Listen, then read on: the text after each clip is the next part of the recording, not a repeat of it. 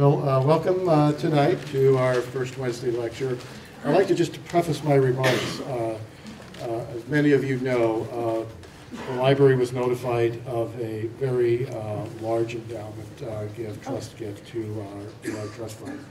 And I'm just very happy to, on behalf of the library, to accept it for the town of Brattleboro.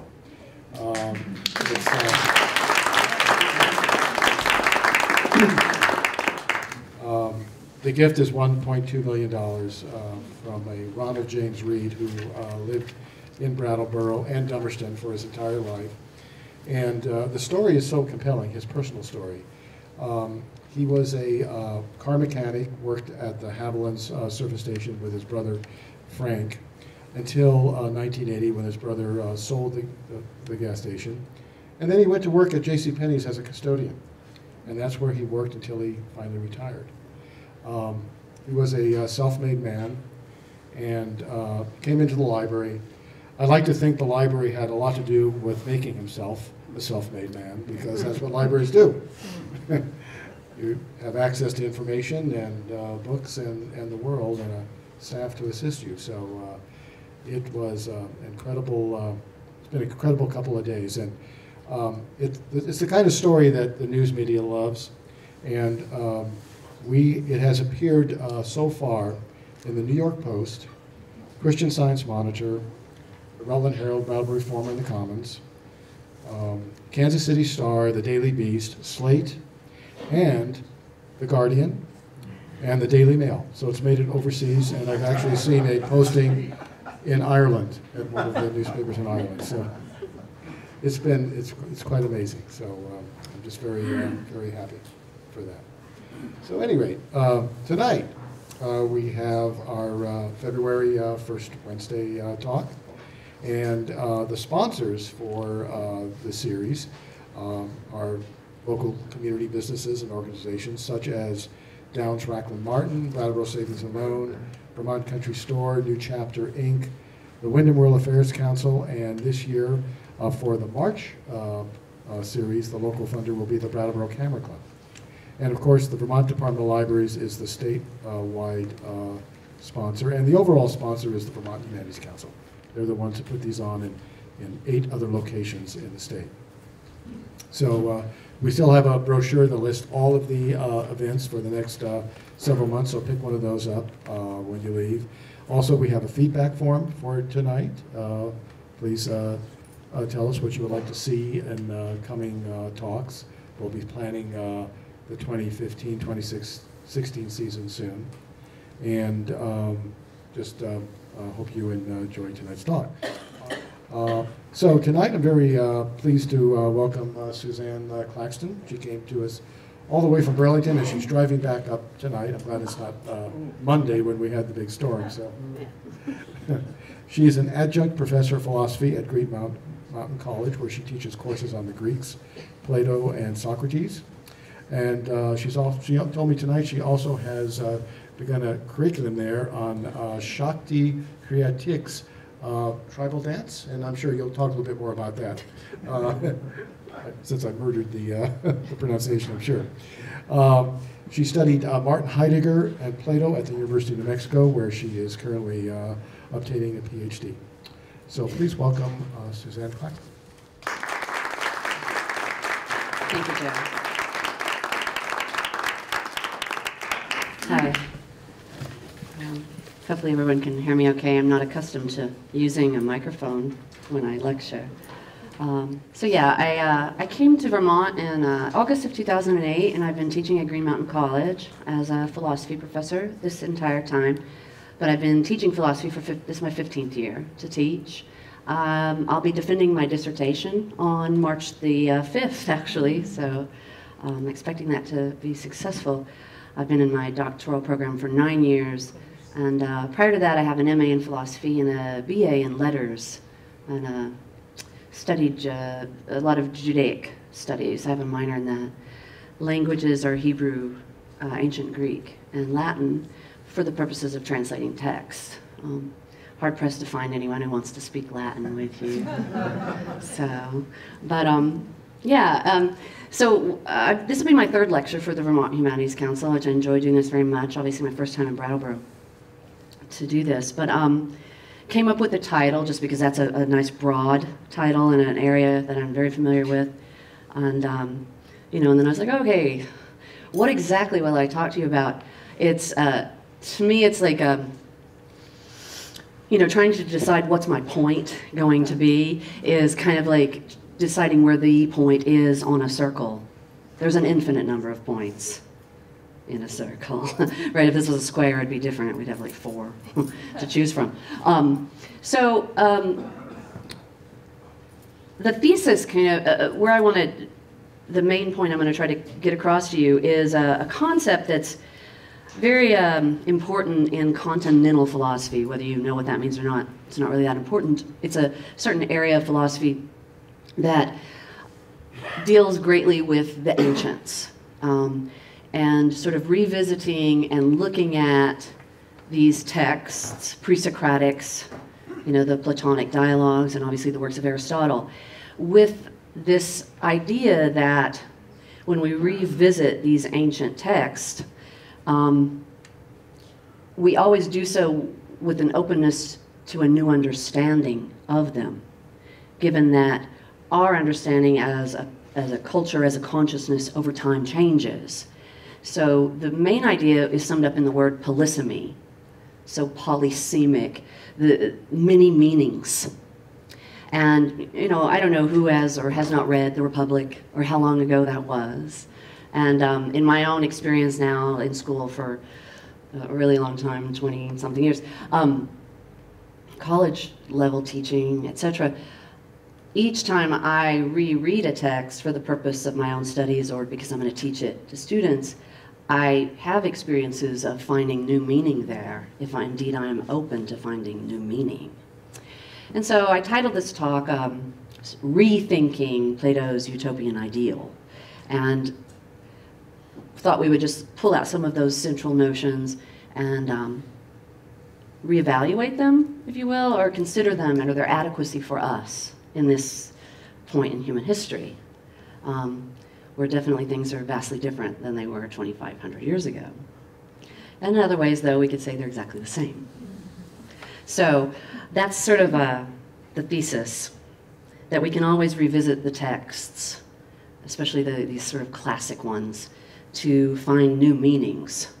That idea in and of itself is a relatively new idea in philosophy. If you're a student of philosophy and you understand the history of philosophy and the era in which there was the establishment of the canon, and where there was a particular interpretation set forth for any given philosopher, and that was the interpretation. In the last 3 decades especially, there's this emphasis on, obviously, revisiting the canon because we need to keep those meanings fresh to us, but being open to the idea that perhaps that person in 1572 who really thought they knew what Plato meant might have had their own biases or blindnesses or prejudices which limited their way of understanding Plato. So the basic idea in the Republic is that there's a dialogue happening in which the main development is an analogy between the state, you know, the community, and the individual human soul. And, you know, Plato is the mouthpiece for his teacher Socrates, who never wrote anything. And so that's why Plato likes to put all of his great ideas as if they were coming from Socrates. And so, just to quickly go through that in case anyone's forgotten or doesn't know, the analogy sets forth that in the individual human being, the individual soul or psyche of a person, there's 3 elements. There's your capacity to reason, which is where you have your logos, and then there is your will, or your thymotic element, that part of you that will back up the reason or not. And then, of course, there's that aspect of your soul that's the appetitive, the appetites, the desires, the drives, which is neither will nor reason. And what Plato does in the dialogue is he tries to show that if you want to have a thriving, flourishing, utopian type community, that you're going to go through a similar process to create that community as you would go through to create an ideal individual person. And so he sets forth this analogy, and he goes back and forth between the two all through the dialogue of the Republic. Reason he likens to the philosopher kings. And he believes that in a society in which we are hoping to establish things like egalitarianism and equality before the law and equal opportunities for education and such, that you can't just have anybody in charge. The people you need to have sort of in charge are what he calls the philosopher kings, right? So people with a certain type of soul. And again, don't get too caught up in the term soul. That's just the translation of the word psyche in Greek. But inner world, inner life, right? Your inner life is your psyche. And then, of course, in the individual person, you have your will, your thymotic element. And he likens that in a state or a city or a country or a community to what we might think of as our military element or our police force, our enforcement element, right? That group of people that is going to make sure that the rule of the rulers gets carried out. And in your individual soul, your will is intended to serve reason. And then, of course, there's the common people, or the craftsman people, as he calls them in the state or society, who are obviously not held to that highest level of standard as the rulers are, nor are they inclined to be enforcers of rules. And he likens that to your appetites and your desires. And so for him to have an ideal society, you have to have this sort of reciprocal relationship between every individual member of society and the society. In other words, you can't possibly want to have a good community that's full of bad members. That's irrational. You can't achieve it. You can't have a good society, a good community, if all of the members of it are bad, immoral, vicious, whatever word you like. All right, I tend to speak with Aristotelian terminology, so I talk about vice and viciousness. And he says, but likewise, you can't possibly expect to create a lot of good individuals if the society isn't one that helps promote, cultivate, and encourage the virtuous traits that we're speaking of that would belong to individuals in a good society. And so there's this constant going back and forth between the individual person and the state in this analogy, but he's putting forth the idea of the reciprocal relationship between the person and their community. So right there we could stop and talk about some various things there. Three sort of elements of this is the formation of a state or a community. So we could just talk about the city of Brattleboro, maybe. You could talk about your little local community, whatever level we're at. There's state formation. There's the psyche cultivation of the individual. And then there's education. And being somebody who's in higher education and academia my entire life, there's a lot of things going on in education over the last many decades, if not longer, that cause a lot of people to, feel they need to, learn about it and understand things better. For Plato and Socrates, as he attributes to him, what education is in its core, in its nature, its essence, is the turning of the soul of the individual person. And so I liked it when Jerry was introducing and he was talking about how he hoped that the man that made this nice endowment utilized the library for his self-creation. You know how he referenced that? The self-made man uses the library. And so the library is an example of this idea. Education is not merely, I go and I enrolled in a class, and I have received some credits. To the ancient thinkers and the people who, in the Hellenic world founded the very notion of the university as we have it today, what education really is, when it happens, when it occurs, is the fundamental altering of that individual's soul. When you truly learn, you are changed. So this is a far cry from memorization of mere facts and figures or the regurgitation of data. And of course, for Plato, with this idea of what does it take to create this good society, this good community? Moreover, how is this related to the creation of good individuals? Education is sort of the central component. It's the foundational piece. It's the singular building block for this to occur.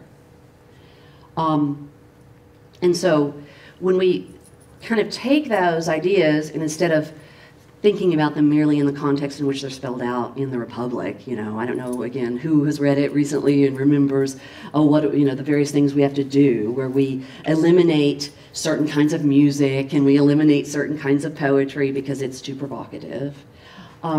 Rather, we can revisit these ideas and think about them as we might take them conceptually and apply them to our contemporary existence.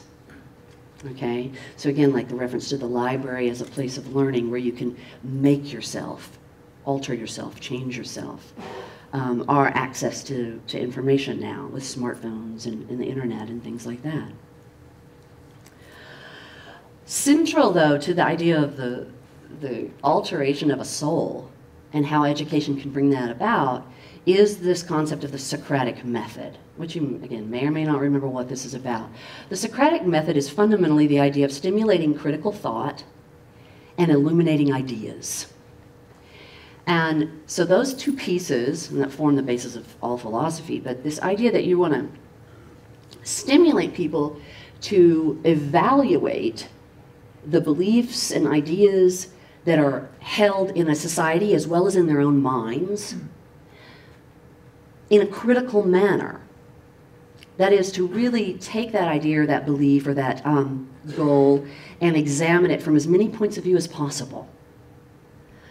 And then, perhaps, introduce a new idea, a different idea, and then evaluate those two things side by side. And this forms a process of learning. In Hegelian dialectic, the easiest way to put it is you have a thesis and you have an antithesis. All right, we can pick something simple we all understand, capital punishment, being against capital punishment. All right, thesis, antithesis. To encourage critical thought and the illumination of new ideas involves that both of those things be evaluated in a sort of a systematic way that's critical, that is with, you know, analytic reflection, and in the process of doing so, perhaps introducing, if it's there to be had, a new or different alternative, a new idea to those things. So much of our modern world, and this is for, you know, people that take these ancient things and they try to say, well, how does this apply to today? So much of what goes on now is considered strictly binary thinking. You know, a lot of people, we talk about how they're just black and white thinkers, right? There's right and there's wrong, okay? There's the blue and the red, right? You're either for us or against us. And this binary kind of approach. At this point in the history of philosophy, there's a great contingency of philosophers who feel like this tendency toward binary thinking, albeit helpful in the early stages of the scientific revolution and the Enlightenment era, and still helpful in some practical regards, has actually boxed us in terms of our consciousness, so that we are not even engaging in the kind of thought that the ancients were trying to promote. That is, we approach every issue as maybe perhaps, you know, a Democratic or a Republican one, or, you know, pick whatever binary you wish. And of course, that is a limiting approach to anything you want to talk about. So this notion of stimulating critical thinking and illuminating ideas, and a key component of it, which I think, again, you know, I always try to impress this upon whoever I'm talking to, whether it's just students at the school or outside of a classroom, is that word idea. And I know on the one hand it's so simple, and we use it all the time, and we probably all have lots of ideas, and we like ideas. You wouldn't be here if you didn't like ideas. We like to think about ideas. But the thing that Plato, and then later Aristotle, impresses upon us over and over and over is that by its very nature, an idea is something that is transcendent of human beings. So for Plato, that's why he has the realm of the forms, okay? We're not going to sit around here today and you know, talk about the realm of the forms in that sort of canonical way, where, oh, the form of the chair is out there and such. But if we just think about the notion that ideas are not things, they're not objects, we can't go out and dig them up. Happiness, we can't go dig up happiness. We can't plant happiness in the garden. Is everybody following me on that? These are concepts or abstract ideas. And so when you approach these ancient thinkers with this sort of open-mindedness to the role and place and purpose of ideas in the unfoldment of humanity, in human being, community, and individual, we can start to see that things like the Socratic method, education, we need to argue about for how long, but it seems to have definitely gone off the track in that so many people don't even realize the very nature or essence of an idea. They take them for granted. So like right now, if I passed out little pieces of paper and I said, okay, everybody in the room in one sentence, tell me what is freedom. It could be that every single person writes something different. And it's not necessarily the case that anyone would be wrong, because it's an idea. Freedom is an idea. Happiness is an idea. Peace, love, and of course one of the big ideas in Plato's Republic is justice. And you know, if there's one idea that seems to pervade all of American culture at this point, where everyone does claim to care about it, it is justice. All right? And so that's why he takes great pains, I think, in discussing justice. And of course, like I said, the canonical approach to understanding what Plato thinks about justice, in some ways we could say completely misses the mark on what he was trying to get us to understand about justice. This is not the same as saying that justice is something relative or merely subjective, okay? It's not like any old definition of justice will do. Because for the ancient thinkers, and for a lot of contemporary philosophers, especially in the continental field, who study ancient thought, ideas have a transcendental reality all their own, by nature of being an idea. In other words, it's not something we made up. Right? You couldn't just string some letters together and suddenly go, oh, look, I have a whole new idea. Okay? The ideas have a transcendental reality. And it's up to human beings as finite, limited creatures who possess reason to spend time sort of researching, contemplating, thinking about, considering certain important concepts such as justice. I know my own experience, I feel like ideas such as justice, peace, freedom, love, happiness, they are too often reduced down to the justification for pursuing some very particularized and practical agenda. Okay, where people will be like, well, in the name of justice, we want to pass this certain bill, right?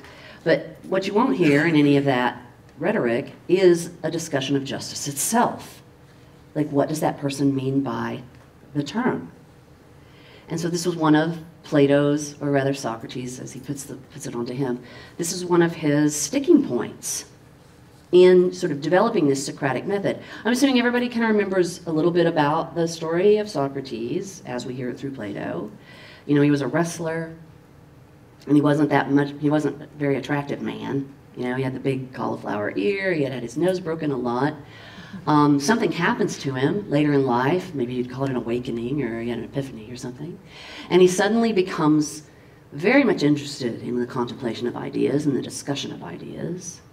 And he just begins to do that, you know, out in the market square on the street. And that's where he was a teacher. He never had a classroom. And he begins to engage powerful people in discussions of these concepts and ideas, such as justice, piety, freedom.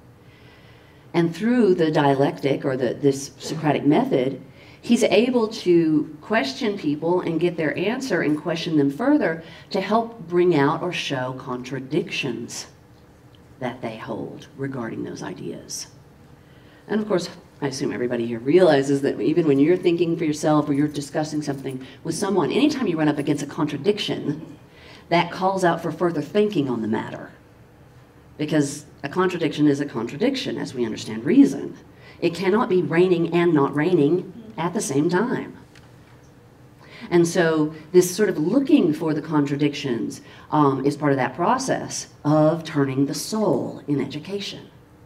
Okay, as growing as a person, however, even if you're just up there reading books on your own for 30 years, right? This is the process that would be occurring if indeed your soul is being turned in this pursuit of knowledge and understanding.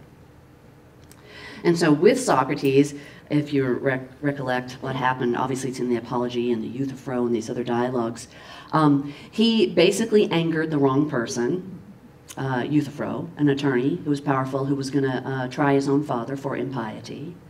And Socrates is like, wow, you know, you're willing to put your own father on trial and a charge that carries the punishment of death even.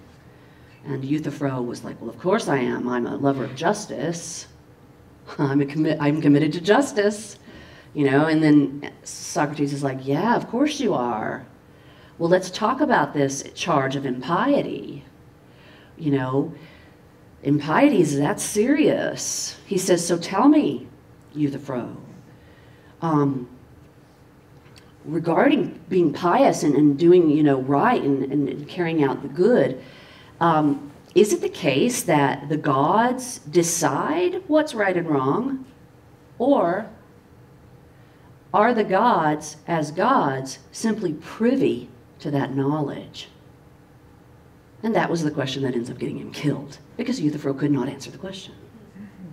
Because it's a fundamental metaphysical question. It's the question of what is really the highest transcendental reality. What we call gods, deities, who just pick and choose what they want to tell us to do arbitrarily? Or in fact, is there something like justice?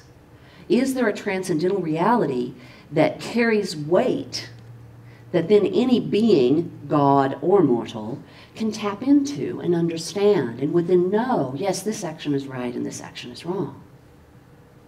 But of course, Euthyphro was just flustered and became angry at Socrates, and basically went and got all his high-powered lawyer friends, and they charged him with impiety. He went on trial, and they put him to death for that. He accepted it happily, and you can read, you know, all the things he has to say about that in the Apology. Even in the Apology, though, in the canonical understanding of philosophy, I feel like, not just me, but this sort of trend that's happening in the last 30 years, they've come to see that they feel like some of the most important ideas of Plato are missed. Because what Plato is trying to emphasize when he's telling you this terribly sad and tragic story about his most beloved teacher, Socrates, that the thing he's really trying to impress upon the reader and for all the people thereafter, here we are 2,500 years later, is not, you know, whether as a society we have laws about piety, but rather as a society who does create laws and seeks to enforce them, and individuals who comes up with ideas and codes of conduct in our own mind, whether we are not even thinking about ideas in the proper manner. And say, holding a public discussion, you know, and discussing the metaphysical reality of the nature of justice, you know, or freedom, or whatever our current, you know, idea of concern may be. One example that I like to give in terms of speaking about justice or thinking about justice, and again, you can find a lot of these if you engage in a lot of, you know, media and you watch debates and things, but has to do with the issue of capital punishment. I'm neither for nor against for the purpose of anything, but you know, one of sort of the common mentalities with that is that someone who's for it, you know, who's in favor of it, might make the argument, well, we can't have a system of justice and a legal system where we would risk letting go a guilty person. Most of us can kind of think of what that means, and we're like, okay, yeah, none of us really wants guilty people to get away. However, what Plato points out about that is Well, but are you willing to have a system where you risk punishing an innocent person? And with the death penalty specifically, killing them, therefore you can't revoke that punishment. You can't get it back. And why this is relevant to Plato is because there's a contradiction there. If you're saying that you're committed to the ideal of justice, but yet you're willing to risk killing an innocent person in your pursuit of justice, you've already turned away from justice. Hopefully that's making sense there. And I think for us as individuals, we kind of encounter these things in our lives where we have to make choices what we want to do about something and whether we want to act a certain way.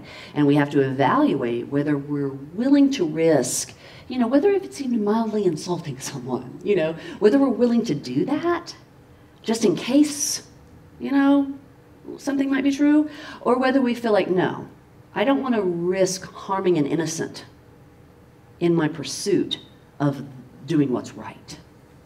And of course, for Plato, this is tremendous because he says this is this defining characteristic in terms of individual souls regarding justice.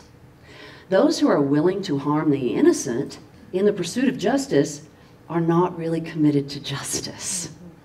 They fundamentally do not understand justice, or they wouldn't be willing to do that. And so, like I said, in the dialogues, there's a lot of these different concepts and ideas that get evaluated in this way.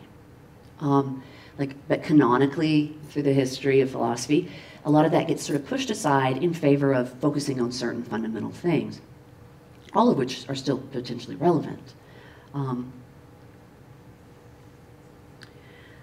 This emphasis, though, on the logical nature of things and this sort of evaluating ideas in terms of looking for contradiction is crucial to the evolution of the individual soul for Plato, for all ancient thinkers. And again, I'm a big fan of Aristotle. I love Plato for the sheer joy of reading him. I find Aristotle far more tedious, but Aristotle is actually a lot more in depth. Right? He really gets to the details. And so this idea that we would make reason as an individual person our ruler, subsuming all of our desires, all of our selfish inclinations and appetites under the rule of reason, makes sense when you think about it in this larger context of the evaluation of ideas. I mean, because we can all, if we're not sure if this animal, is this a cow or is this an antelope, we can all go and gather information and make, good judgments on simple things like that, factual kind of things, matters of fact. Right? If you don't know the answer, you can probably find somebody that knows the answer. But when it comes to ideas and ideals, there's not like, oh yeah, Dr. Sherman down the road, he's an expert. He's the specialist with ideas. There is no such person because ideas are not things. They're these transcendental realities, the only access to which you have is by means of thinking. And obviously thinking is often best done in communication with others. So in like a dialogue or a discussion. So things like we do in our community where we have community meetings, right? And you try to allow people to have time to speak and you can have back and forth. And so that's crucial to employ reason in this proper way.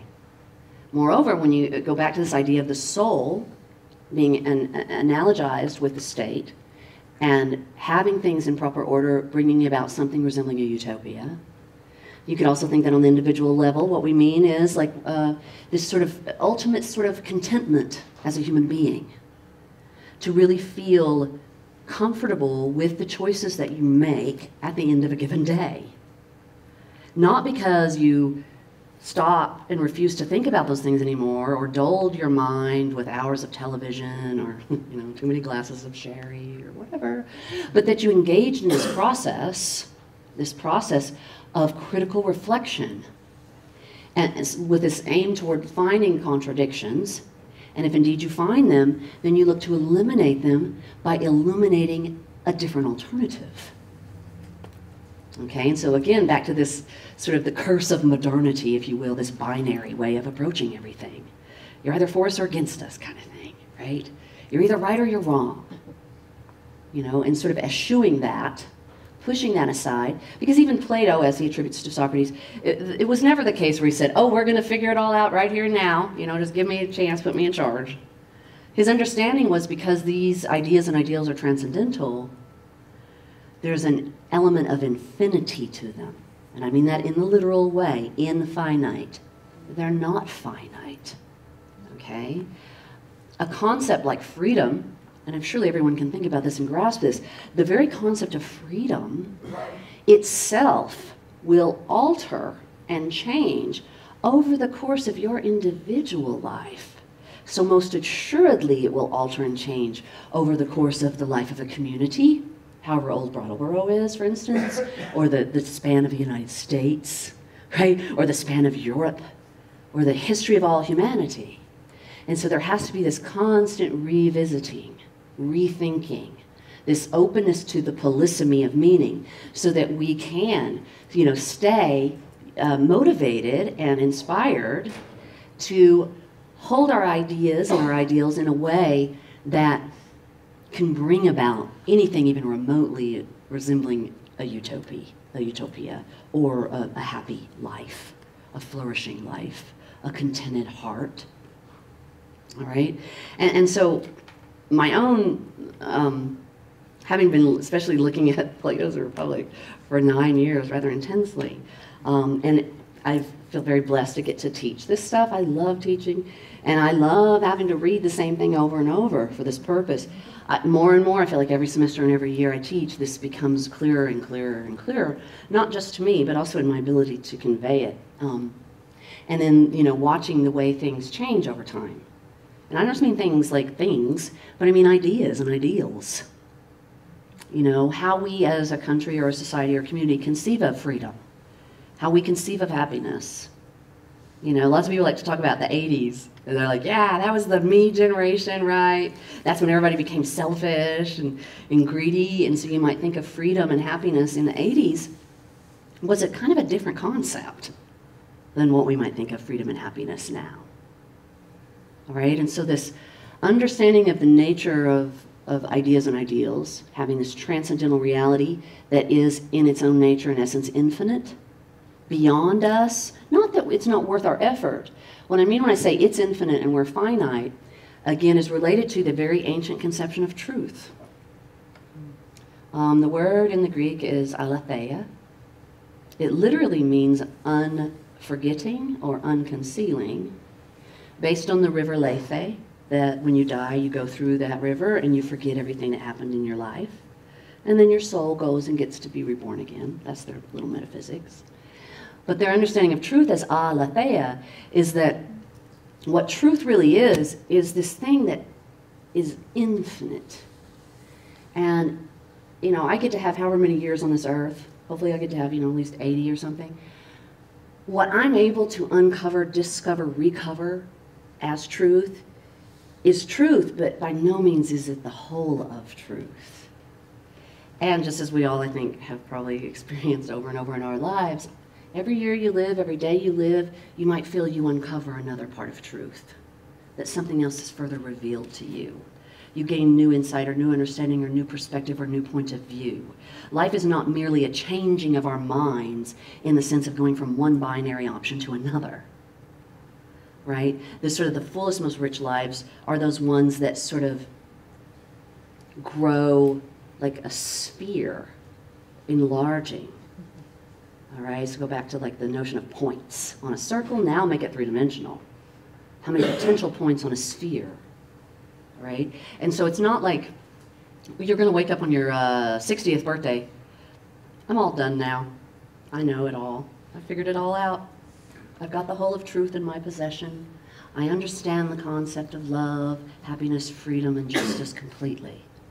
I mean, somebody might do that, but they should probably, like, you know, seek treatment, go to some, you know, group meetings and get some perspective or something like that, right? So yeah, the sort of central place and purpose of ideas and ideals and the way we should understand them is incredibly important to Plato. And of course, like I said, this isn't just, you know, some overstimulated intellectual guy up in a, ivory tower collecting his, money from his tenure or something. This, for Plato, as best we can understand, this is very practical. This is about living your day-to-day existence and being in community with other people, and what kind of community are you going to have, and what's going to shape your community, right? What are the guiding ideals? I can't, nothing's coming to me right now. That's unbelievable. You have tons of ideas, but anything is like that. You'll see a building in a town you've never been in, and you don't even know what the building is, but maybe on the top, you see the words integrity, community, and justice. And you're like, those are lovely words, but what exactly do you mean? Like, what are we talking about? Justice for just some people, the ones who voted for the right people, or so I think everybody understands what I'm talking about. That use of words in a way that we could construe as propaganda, unfortunately, was also something perfected in that ancient world. That same ancient world that gave rise to Socrates and Plato was the school of sophistry, which is basically come learn how to manipulate people through propaganda and slogans. And of course, people interested in contemporary social political philosophy, that's a big criticism of what goes on in our contemporary world. That there is an abuse of language and an abuse of concepts and ideas. And that because, unfortunately, education has devolved in certain ways, or maybe people don't utilize their library enough, they are like lambs led to a slaughter. I like to call them sheeple. Sheeple. They're docile, okay? You just gotta herd them along.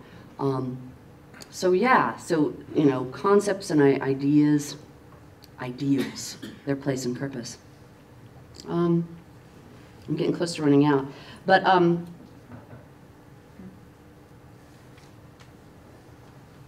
again, one last thing to return to that analogy between the state or the community and the individual person. I find it incredibly helpful because a lot of people, even if they haven't studied Plato, if you just try to talk to them about, having self-awareness enough to distinguish between what is my reason, what is my will, and what is my appetite, I think can be a little difficult until you've given it some thought and spent some time with that to try to make that discernment. One of the mistakes, and this is in a different dialogue where he references this, is this idea that the will has a life of its own. And what Plato wants to emphasize is that the will does not have a life of its own. The will can do nothing on its own. The will is always the servant of either reason or appetite. And recognizing that for Plato, or people interested, it's Aristotle, ancients, is crucial. Because I know, just like being around kids, you'll hear somebody say, well, he's hard-headed, he's strong-willed, trying to excuse something based on the idea that someone has willfulness, as if the will itself is, got a motive to it. But Plato makes very clear in a number of examples that the will by itself can do nothing. It has to be directed by either the appetites or reason. And so that's very illuminating in terms of when we look at choices we have to make, whether as an individual or as a society. Say you're going to go vote on some issues or whatever. When you have the capacity and willingness to engage in a self-analysis where you can discern the difference between what reason says and what your own sort of selfish appetite, desire, or inclination might be. Which makes me want to come back just to hear about Agamemnon and revenge, just because, Clytemnestra and all of that's such great, I love the Oresteia, Aeschylus. That's, all of those Greek tragedies, for example, are just excellent places to think about these concepts, because that's what they're illustrating. Again, in the ancient world, theater was not entertainment. It was education. That's why you were required to go. Nobody got to stay at home. Everybody had to go. And it wasn't for entertainment. It was the shaping of your soul through the illustration of concepts and ideas. And so, yeah, that might be a good place to kind of wrap things up. I'm going to take questions, and I think Jerry wants to have a microphone. Yeah. Thank you for a great and stimulating talk. I really appreciated it. You mentioned binary oppositions and how they're disagreeable in a way.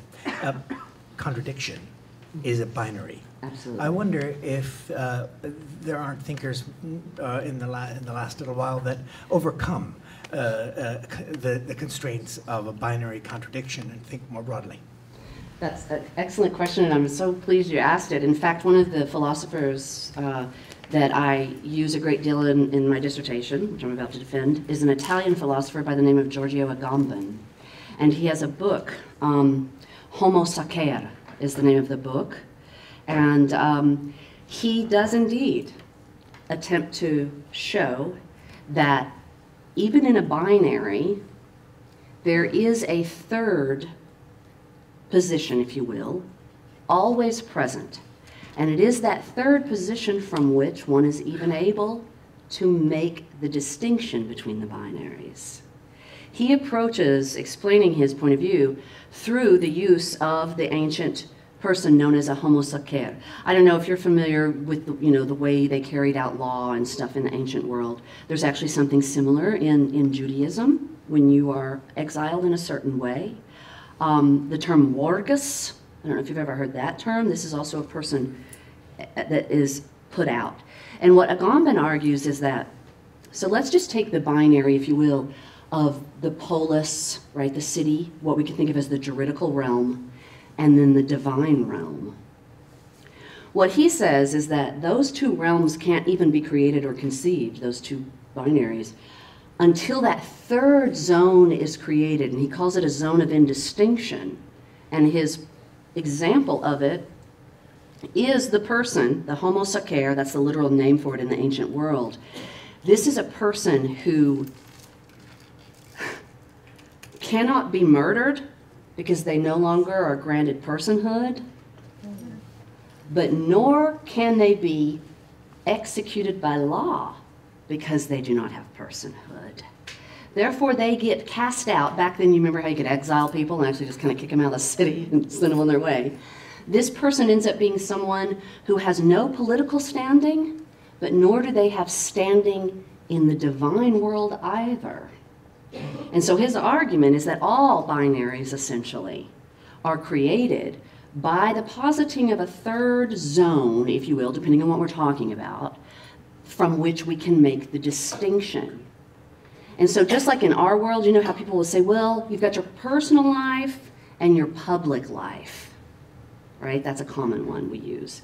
For Agamben, there has to be a third zone from which we make that distinction. But the very nature of that third alternative or zone is that it is exiled or ignored. A good example I might give for this, think about this for just a second, because for him this is all related to power and power structure, and all binaries carry power. Just like if someone says to you, well, are you red or blue? And in that moment you're frozen into having to make a choice. Which way am I going to identify, right? A good example is that when binaries are created, there's a power built in to that. And one example that I actually came up with in the course of trying to explain these things in a written way in my dissertation, think about little kids on a playground, and you know the silent treatment that a child will give another child. So imagine there's a group of 5 children, or however many, and they're playing, and suddenly one child decides on their own that they are going to give this other child the silent treatment. They are actually treating that child, when they give them the silent treatment, as a homo sacer, that is, as this third zone that is neither in nor out. You're neither in nor out. You do not exist. When you ignore that child, you sort of put them in that position. And so for Agamben, just to answer your original question, there is always some third. It could potentially be fourth or fifth even, but there's definitely a third. In fact, when you referenced contradiction itself being a binary, in logic, you know, in that sort of higher level analysis of logic, that is understood to be the case. That you can't even make that X not X, except from this third position. So hopefully that served to answer your question a little bit. Somebody up here I thought was going to ask something. He's gonna. I'm curious, what, two things. One is, how did the philosopher kings know how to access transcendent forms, like, say, of justice, Mm-hmm. and then apply it? Okay. You know, how did they? Well, for the best we can tell, like from reading the dialogues, it's not a special. There's not like a special training you go through. It really is just through what I was referring to as the Socratic method. Any given group or society or community, or say you have a book club even, you know, you could posit that as a book club, you're going to have a couple of key ideals that run your book club. The idea would be just to posit the ideal as meaningful to you, and then engage in a Socratic method, obviously with another person or multiple people, where you have a discussion, sort of a back and forth Q&A, in order to uncover the nature of that ideal. It's almost by a process of elimination. In fact, this current, what we call the scientific method, it comes from the Socratic method. It's the elimination of hypotheses when you find them to carry too much contradiction. And so just like if we would, you know, spend hours and hours talking about justice, it's not like any of us had to have special training. You know, but you asked a valid question insofar as you implied a little bit, like, well, you know, maybe how would we even know which people are the ones who should be doing this, right? And that would be probably a whole series of lectures in order to answer. But hopefully that makes sense to you all. My assumption, because I'm a teacher, is everybody can do this. Every thinking being can engage in the Socratic method and uncover the nature of a given ideal, whatever ideal you're committed to. Mm-hmm. Anybody else? I'm just curious. I read somewhere, and perhaps maybe Jerry mentioned this at the beginning, I don't remember, but you apparently have an interest not only in Plato, but in Heidegger and Nietzsche. And I'd be interested if you see parallels between Heidegger and Plato. I know you mentioned aletheia in your discussion. That would be an obvious place, presumably. Yeah. But I'm thinking maybe, I don't know, did Heidegger also think of the idea as a transcendent entity, and if so, or any parallels that you might have observed, that'd be. Yes. Yeah, the answer is yes. In fact, Heidegger is one of my figures that I specialize in. My areas, which I meant to mention, are ancient philosophy, obviously Plato, pre-Socratics, Aristotle, but also all the existentialists. So Kierkegaard, Nietzsche, Heidegger, Sartre. But absolutely, Heidegger was a lover of the ancients. He himself was very adept at reading Greek, and he was enamored of Plato and Aristotle. And to your point about do I think that Heidegger might have also understood this transcendent, absolutely, yes. Especially if you read any of his, well, Being in Time, it's in there, but that's a big old book to try to get through. But if you even read his much smaller volume on Hölderlin's poetry, because Heidegger, like the ancients, felt that you can have the most powerful impact on people through art and myth. So just like I was saying, in the ancient world, everybody went to theater and you watched the tragedies played out. For Heidegger, it's the same thing. Yes, I can stand up here and lecture in sort of a orderly manner, logical all day, but I'm probably going to impact you the most if maybe I had thrown in a poem and some interpretive dance or something like that, where there's a sense, and the word there is sense, where you sense the transcendental realities. Absolutely. But yeah, if you read Heidegger's work on Hölderlin's poetry, he has another one that's just called Hölderlin's hymn, The Ister, and it's again a thin volume. There's a lot of discussion. It's a lot of, he uses a lot of terminology that people are like, ooh, that's weird. What does he mean to capitalize the word source? Because he'll capitalize that. But, you know, Heidegger scholars like my advisor, he's an international Heidegger scholar, and Dr. Ian Thompson out of University of New Mexico. Heidegger does that because he does not want to limit how we're understanding it. You know, he wants to preserve the very nature of aletheia as an infinite thing that, yeah, we can keep uncovering and uncovering and discovering, but we should never stop and say, oh, we're done now. We figured it all out. And that would be the nature of anything that's a transcendental reality. So hopefully that answered your question. Can I ask a follow-up, unless someone else has? Sure. I'm also just thinking about the question about the contradictions, the antinomies, the opposites. Yes. Yes or no, black and white. Yeah. What strikes me about Plato is that, first of all, he never wrote a treatise or Right. anything in any way systematic. Mm-hmm. He wrote poetry. He was a dramatist. Yes. You know, we call them dialogues. They're dramas with Mhm. specific individuals and so on. And to me, every word he ever wrote is dripping with irony. Yeah.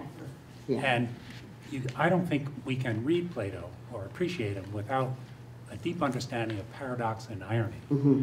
And both of those, it seems to me, transcend the Yes. black and white.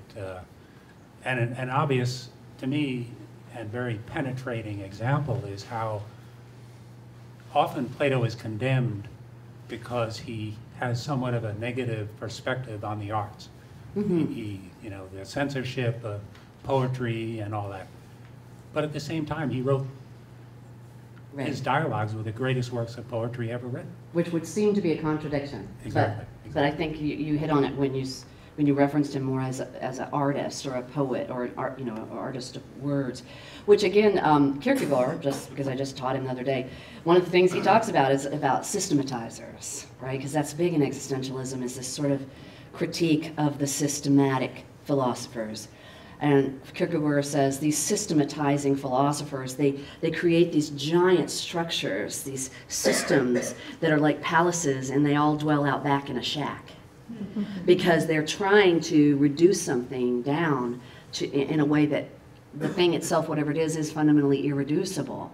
So Heidegger, Kierkegaard, Plato, these kind of people, they seek to preserve the infinite nature of the very things they're trying to have a discussion about. Not because they're given up and going, we're done, we don't know the answer, but more because they're trying to acknowledge the way in which those things are not finite.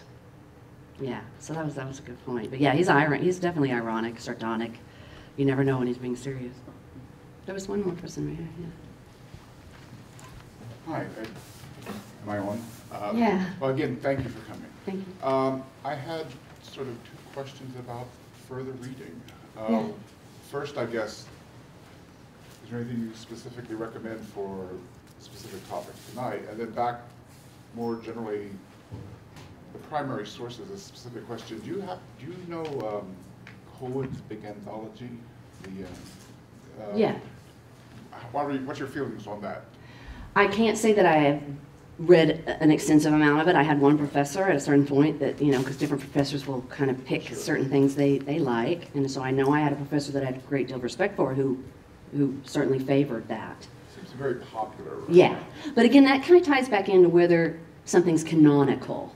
You know, and all I mean by that is, you know, is something been what everyone's reading for the last 50 or 100 years? Not that that makes it not good to read. But like, you know, insofar as this trend in the last 20, 30 years in philosophy is to sort of say, okay, here's the canon, but let's maybe think about new ways of thinking about these things.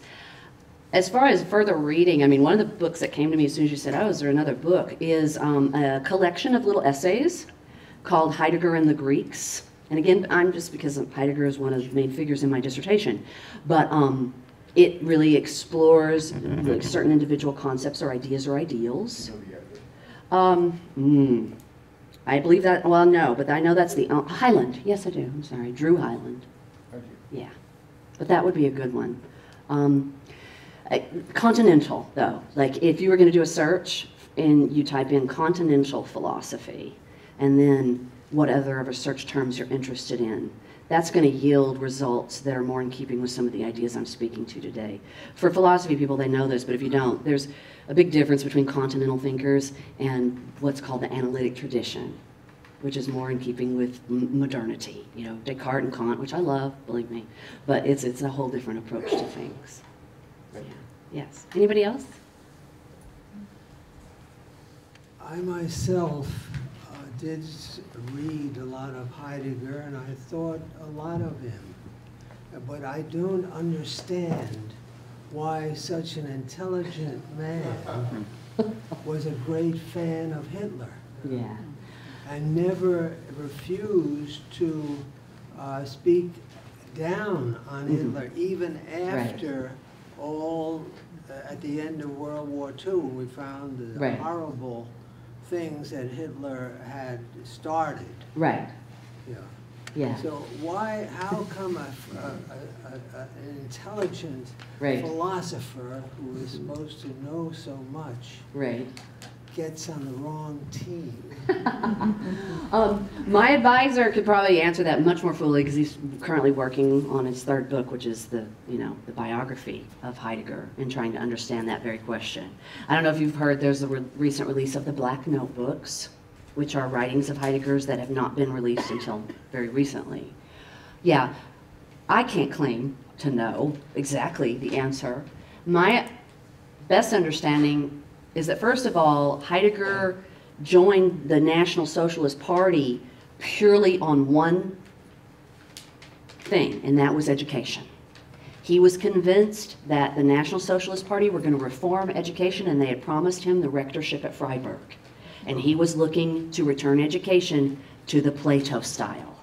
Now, by no means does that justify him, but I also do know what it's like for someone to be an incredibly genius intellectual in a tower somewhere, out of touch with the world. I don't know if that was the case. We do know he spent a tremendous amount of time in his little farmhouse in the Black Forest. He had no electricity. He would go out there and spend months out there writing. And again, I'm not trying to excuse him by any means, but that's my own best understanding and what I've gained from talks with my advisor, who is like a scholar of Heidegger. Why he never copped to anything, and there's a lot of interviews and things like that. Personally, I can only come up with, I think he was stubborn. And, like a lot of humans, because he's still a human, no matter how brilliant, he just couldn't bear to say that, he had done something wrong. Nor, he was never trying to justify himself either. He always tried to, take the conversation back around to transcendental realities. Or something like that, instead of addressing those more practical, on the ground, on the street issues. But I'll say it to everybody here like I do to any of my students regarding any thinker. Every thinker that I'm familiar with throughout history has a view that somebody, if not all of us, might take issue with today in the way our current consciousness of society is. Aristotle is a misogynist. It's a fact. Aristotle is a sexist, but I love Aristotle. I'm an Aristotelian existentialist. That's how I identify myself. I love virtue ethics. I love Aristotle, but he was a sexist. Kant, a neurotic sexist, but Kant is brilliant. So, in logic, which I also teach on occasion, logic and critical thinking, there is a fallacy of reasoning called ad hominem. And that is when you're trying to evaluate a thinker's thought, instead of evaluating their thinking, you evaluate the person. Because thought, in a certain way, is independent of the person. So just imagine if I was standing up here smoking, but I was making arguments to you about why you shouldn't smoke. Hopefully you see my arguments about why you shouldn't smoke are still rational. Is everybody following me? Even though I'm standing there smoking. Reason is independent, and that's from Plato on. And so, not that I would ever try to justify Heidegger, I'm not, but I do still believe, his thinking is, he's still arguably the most brilliant thinker of the 20th century. But, you know, did he make some choices and do some things that were like, well, you know, I love to read him, but I wouldn't want to have been married to him, you know. But his famous affair, 50 years, love affair, was Hannah Arendt, the Jewish philosopher. And he helped her tremendously. Although they weren't carrying on a physical affair, they carried on a long-distance mental, emotional love affair for one another. And he mentored her, and he helped her achieve great things. And she was a great, you know, benefit to the Jewish community. You know, and again, not to just to fill in some of the stuff you're saying. Yeah, it's just one of those weird things where you're like, huh, hopefully one day we'll understand more. But like any thinker, I would never say, oh, don't read them just because they were a bad person, right? A lot of brilliant people do stuff. And Ernest Hemingway, I mean, you know, blew his head off. I mean, you're not going to read his books. Well, of course you should still read his literature, you know. Anybody else? Sure.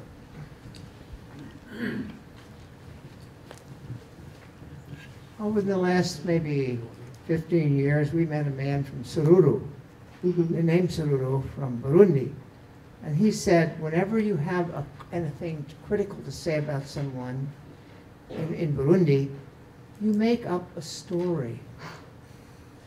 What do you think of that particular system that includes them in it, but doesn't have not their name, but it's obviously, if they're listening, they would understand this is about them. I like it as an idea. I especially like the element of the creativity part, because back to what we were discussing about how transcendental realities and transcendental ideas are always best understood through poetry or art or myth or a theater play. And so, I mean, I think that that's a beautiful idea, in fact. You've now inspired me to go home and make up a story about Heidegger that I can tell my students when they're like, oh my gosh, is this true, you know? Because they'll love him when I explain his thought, and then, you know, if they learn about when they learn about the biographical stuff, they're horrified, rightly so. But no, that was lovely. Anybody else? Now that you're, the last 10 minutes we've gone to the 20th century, I wanted to do a very, very broad question. It seems that since about, middle 70s, and who knows what to blame, whether it's disillusionment in the West between political things, Watergate, Nixon, you have Vietnam, but you advance forward to 2015. I think on the surface we see an era, at least in the West, of major, especially with young folks, meaning under 50, cynicism and kind of seculars kind of headset, and I think information obsessed. I was interested in what's your take on if we were in the future describing this era philosophically, where is the West at today? Well, interestingly it's enough, a big question, but and I know you with Plato, perhaps. Well, I did want to throw that at you at the end of the evening. I love it, and it's a great way to just maybe wrap things up, but I'm going to go back to Heidegger on that, because one of Heidegger's centrally important ideas that I'm interested in, that everyone is interested in that studies Heidegger, is this his critique of technology. And he was not anti-technology. He called it the danger and the promise. And he was concerned of, this is a German word, Gestell. And it's translated as in framing. And he predicted, as did Nietzsche before him with different vernacular, that what they saw coming was human beings giving over to technology in such a way that technology takes on entityhood. And that rather than ask, should we do something, ought we do it, we will do it because we can. And thus he saw the technologization of humanity bringing about the potential annihilation of humanity. And so, you know, I teach environmental ethics. It's a class I teach every semester. And so we talk about all kinds of environmental things. But one of the things that often, you know, we'll spend an essay or two on is some certain things like the way in which our current reality on this planet is one in which starvation is a very real possibility for a large number of people on this planet because we have destroyed all the soil on this planet. The only truly fertile soil remaining is pretty much in the Amazon. Most soil on which we're growing food is only growing food because we fertilize it, which requires fossil fuels. And so this is an example, just to, you know, of this one way in which we have enframed ourselves. We sought to mass produce as much as we could because it seemed like the thing to do, without having that long-term thinking and asking ourselves, well, we can do it, but ought we to do this? And that's what happens when we're enframed. And so you referenced how we're like obsessed with information. It seems to be. Absolutely. We can have so much information. With my students, I have to, you know, I always encourage them to try to start spending some time each day in quiet, solitary reflection. And it's amazing how many of them will admit right up that they are never quiet and alone because they have technology constantly putting information into them. And so that's another way in which we become enframed, according to Heidegger. We think we know it all because it's, oh, well, here, let me get on my smartphone. Let me Google that, right? But like Plato might tell us, well, try Googling justice and see how far you really get with that. You know, Googling freedom, happiness, peace. But I personally, and again, because once I moved to Vermont, I started teaching environmental ethics when I came here, and it just wove its way into the things I was already doing. And again, you know, however heinous and horrible a human being Heidegger may have been, that concept of Gestell and his ideas about technology, I find just undeniable. You know, in terms of when you think about how long ago he wrote this stuff, he was just kind of seeing when it was starting to come and where we are in 2015 with technology. So hopefully that answered your question to some degree. Yeah. All right. Are we good? Thank you. Anybody else? Thank you so much.